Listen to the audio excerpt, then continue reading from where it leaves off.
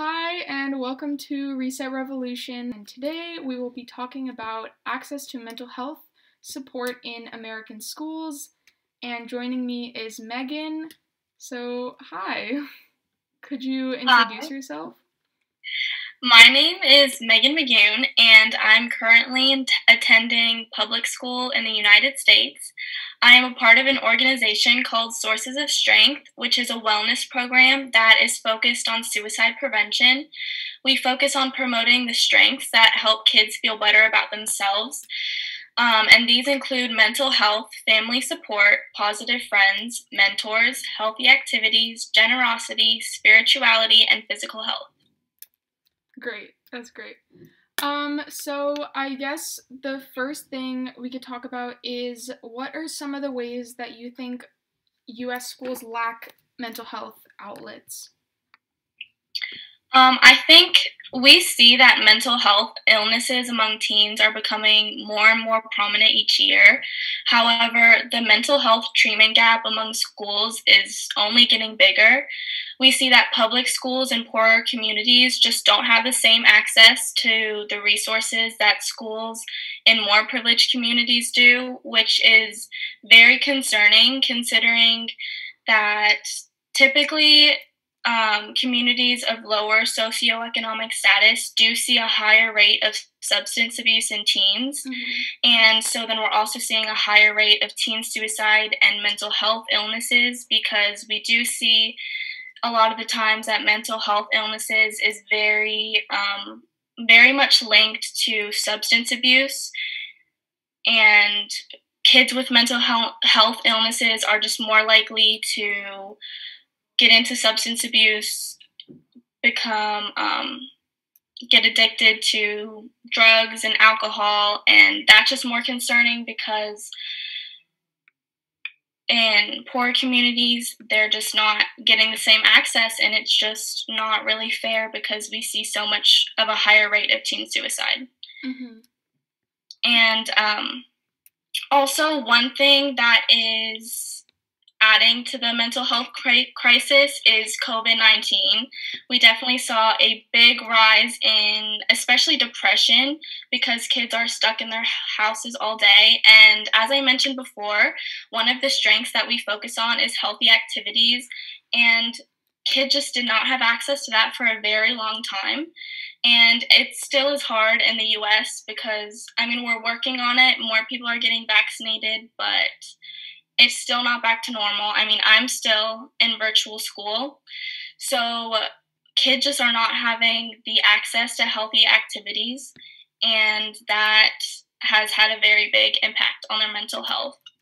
Mm-hmm. So I live in Virginia, which is one of the best schools for mental health education. So I'm very lucky to have that. I think it's Virginia and New York were two of the first states to start requiring mental health education in schools.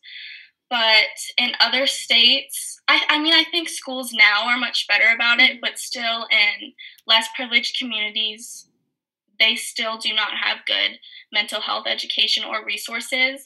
I have noticed that one of the best resources that is available in my school is our school social worker. I know him. He is part of Sources of Strength, and he's one of the nicest people I've ever met, honestly. You can tell he genuinely he cares so much about all of the students.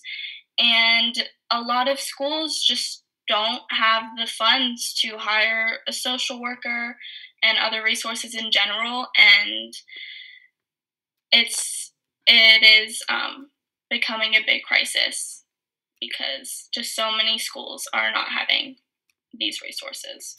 Yeah, I completely agree with what you said about in poor communities. Definitely that kind of issue because you're right. It does unevenly affect people in low income communities, and it's a cycle. And if it's not broken, then it just continues. And yeah. Yeah. So you're talking about Sources of Strength, which is this awareness campaign that you're involved in. So could you talk about some of the campaigns that you've done and how they've affected the people at your school?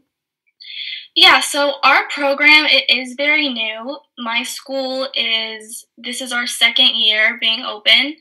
So our program is also very new. So the Sources of Strength organization, it is nationwide. So at this point, most schools do have a Sources of Strength club available. And so because we are new, we really wanted to focus on spreading awareness about what the organization is and what our strengths are, what our key focuses are. And so we started in December of 2019 of last school year, and due to COVID, we did have to come to a hold in March 2020. So we kind of had just started to develop ourselves as an organization and had just started campaigning and bringing in awareness to the club when we were cut off. So we had to adapt to being online. So this year we've been focusing on bringing awareness to the different strengths to students virtually. And the way that we've been doing that is through social media, because we noticed that is where most teens spend their time online. So our Instagram has become a big way of campaigning and spreading awareness. So we just show off the different strengths of Sources of Strength and how they can practice these strengths to just live better. And we tell them about what the strengths are, how they can do this, how they can be a better community member by showing these strengths. And we're also working on a generosity campaign, which is one of the strengths.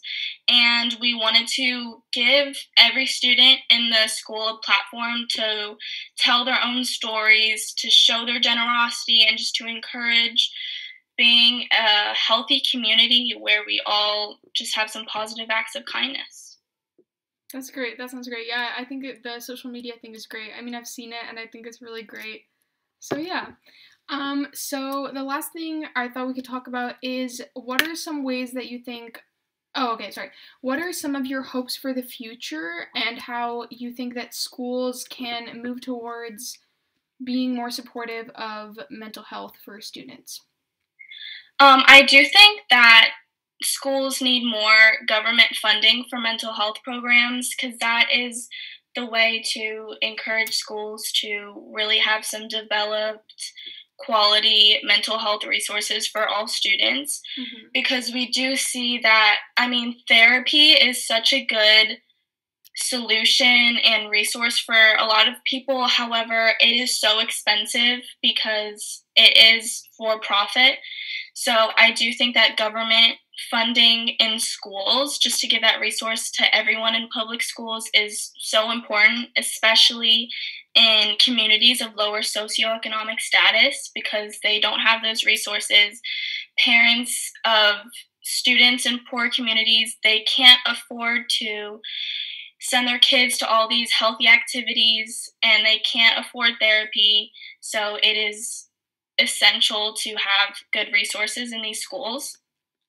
And I also think that schools need to start talking to kids when they're younger, like in middle school, even elementary school, about just ways to cope with stress and anxiety, and educate them and give them coping mechanisms before they develop into harmful mental health illnesses. And also, as I was saying, substance abuse support is just essential to solving the mental health crisis, because it often just leads to so many different mental health illnesses that come along with addiction. And I do hope that we see a increase in mental wellness as the pandemic hopefully starts to come to an end and people's lives can go back to normal, and they can see their friends and go back to their positive relationships and healthy activities, and we can just gather as a community and support each other again. And I do think, so we are a generation that spends a lot of time online, and we have done a really good job in normalizing and talking about mental health issues. And I mean, I think that therapy is something that we have normalized talking about, which I think is amazing. But we need to also make social media a place that we can not only talk about it and joke about it, but support each other, say, oh, I've got you. Talk to me whenever you need. Like, I'm support you. I'm somebody who you can have a positive relationship with. Because I do think that even though social media is a great place to spread awareness and where we just talk about mental health illnesses a lot of the times it's kind of seen as a joke. You know, you'll be kids who are like, oh, I'm so depressed. And it just kind of becomes a joke on social media sometimes. And I think that we need to focus more on support Yeah, on and I social completely media. agree with what you said about education because I think that first of all, sorry, first of all, if schools start educating kids younger, like middle school, elementary school, it can help them develop, yeah, coping strategies and just like be able to spot the signs of mental illness earlier before they start going down that lane. And also, I think that having education about mental health is so important because, yeah, I definitely see people joking about it, and like, I think it's just because it's so normalized in our society. But I think that once people really learn about different types of mental illnesses and how to cope with it, then that just, yeah, I think it needs to start younger, and there needs to be more support in schools, and I think education is the first step. So, yeah. Yeah, for sure. Yeah, well, that's really great. And it was really great to hear your perspective as someone who's really involved in your community with that. And I think what you're doing is great. So, yeah, thank you. Well, yeah, so thank you for participating. And it was just really great to talk to you. So, thank you. Yes, you too.